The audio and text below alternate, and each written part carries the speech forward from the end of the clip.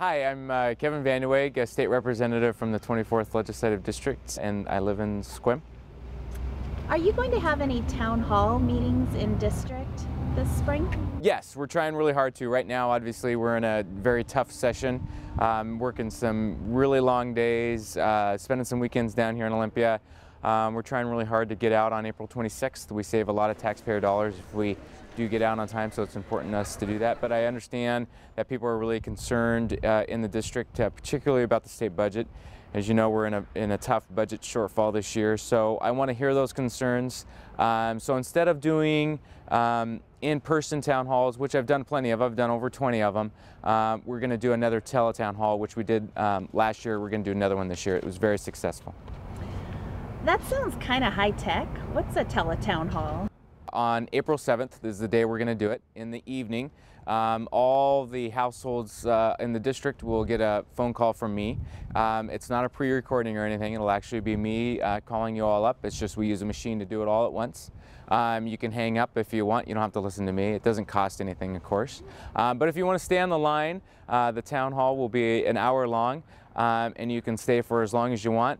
And you know, it allows you to be in your home. You don't have to go anywhere. You don't have to travel here to Olympia to talk to me. And I mean, it allows you, it's kind of a really good reaching out effort. Last year when we did it, it was incredibly popular. But do people really get a chance to talk with you personally in a teletown hall? Yeah, during the hour we'll try to take as many questions as we can. You know, we hope to get in anywhere from 20 to 40 depending on how long it takes to ask and answer the question, but you'll hear me talking, and if you want to ask a question, it'll give you instructions to just press a certain button, and then you'll immediately be connected to a staff person who will ensure that you live in the 24th Legislative District and ask you your name, what the question is, where you live, and then you get to, when it's your time to come up, you ask the question of me directly, and we'll try to get in as many as you can. And if we run out of time, the system gives you an option to leave a message, and then we'll get back to every one of those messages. What if I'm not going to be home when you call?